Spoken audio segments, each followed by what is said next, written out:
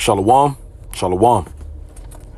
I want to give all praises, all honor, and all glory unto Yahawah, bahasham, Yahawashi, bahasham, Rakakwadash, and double honors to the apostles and the elders of Great Millstone, and salutations to the elect scattered throughout the four winds of the earth that believe sincerely in Yahawah, Yahawashi. All right, and what I want to get into today is he came.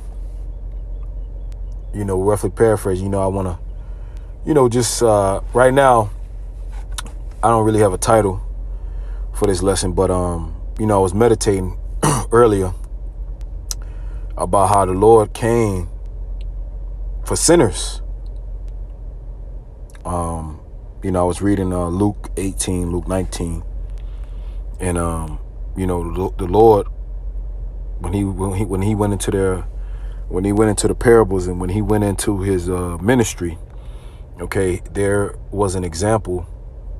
The Lord gave us examples of, being gracious and having compassion on his people. And that's how we are.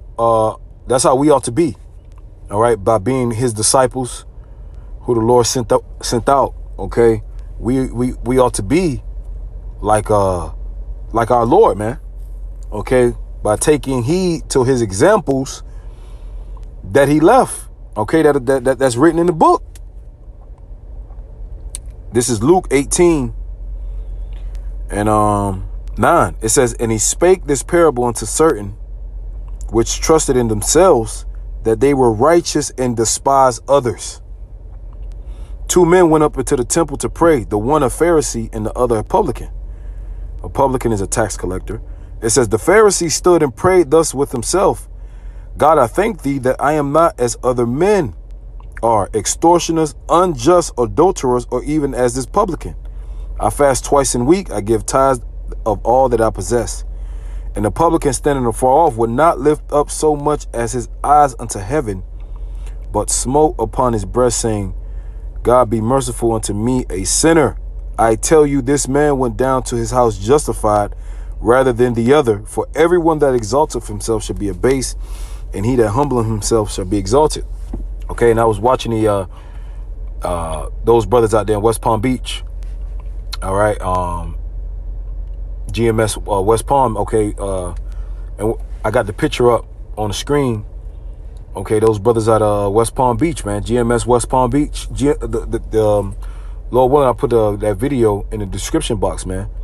Okay, about the brother who came up and he hugged the brother Yeshaya and said he was screaming the name Yahawashi, man. Okay, and those are the type of things that Yahawashi, he had compassion amongst his people as he was healing them. And those are the type of people that are going to be saved. All the elect are not going to know the breakdowns. They're not going to know what the beast is. There are people that's literally going to be saved that don't know any breakdowns, but just believe. And the Lord is going to save them. Now, I'm not saying that this brother is going to be saved, but this we can take from this. Okay, and you should watch the video.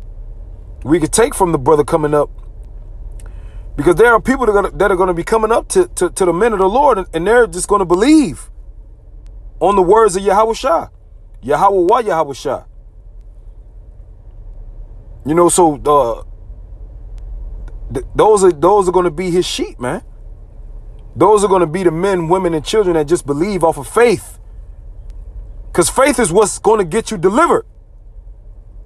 Not being a Mr. Goody Two-Shoes, man. Not knowing all the breakdowns and the history and the mysteries of the kingdom. That's not going to get you delivered. What good is that if you don't have faith? But, that story, it touched me, because that's literally, the Lord was amongst people like this when he was on the planet Earth, man. All right, let me get another one. Mark 2, verse 15. It says, and it came to pass that as Yahawashi sat at meat in his house, many publicans and sinners sat also together with Yahawashi and his disciples. For there were many, and they followed him, because the wicked Pharisees and Sadducees, they were following Yahawashi around, man. All right, they were spying him out, you know, trying to trap him up in his words. They were evil, wicked men, and they're back here on the planet Earth now. Verse 16, and when the scribes and Pharisees saw him eat with the publicans and sinners, okay, Yahawashi was among these type of peoples, man. All right, Yahawashi is the physician, man. He's the physician. He's going to cut off the long disease that we've all been longing to get rid of, which is what? The flesh. The flesh is wicked, man. What does scripture say? The spirit is indeed willing, but the flesh, you know, is weak. The spirit warring against the flesh warring against the spirit. So we're all fucked up, man. Ain't nobody gonna be squeaky clean getting out of here. Nobody. Until we're changed. We need to be changed. That's why Yahawashi is coming back, man.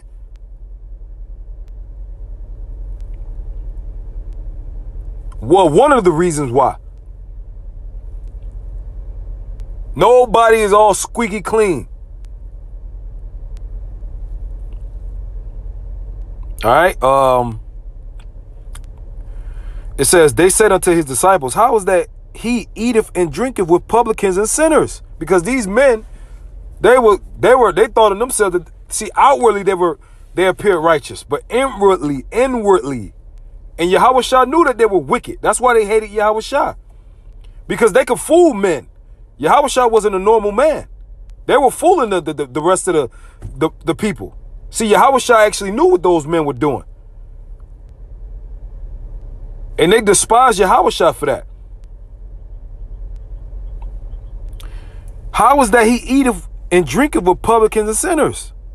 When Yahawashi heard it, he said unto them, they that are whole have no need of a physician. See, Yahawashi say he's the physician, man. He's coming to heal us. And the elect are gonna come up. They're gonna look different. They're gonna whores, harlots. They're gonna repent. Gangbangers, drug dealers. You know, might see bums, what we call bums, the homeless, poor. They're going to repent. These are the times that people are going to come up and they're just going to repent, man. Now, they might not come out to camp every week. All right, they're going to be healed by the words of Yahawashi that we're speaking out of the Bible. They that are whole have no need of a physician, but they that are sick, and we're sick, man. I don't know about you, brothers, but I'm sick. I need a physician, man. I need Yahawashi to come back. I need to be changed. I need to be changed. I need a physician. I need Yahawashi. I am fucked up. We need to get out of these bodies, man. And the scriptures also say, all your righteousness are as filthy rags. We don't, the only righteousness we got is our faith, man. And the faith that we were given, Ephesians 2:8, was a gift. So you really don't have anything, man. We're nothing without our power. So really, you ain't got nothing.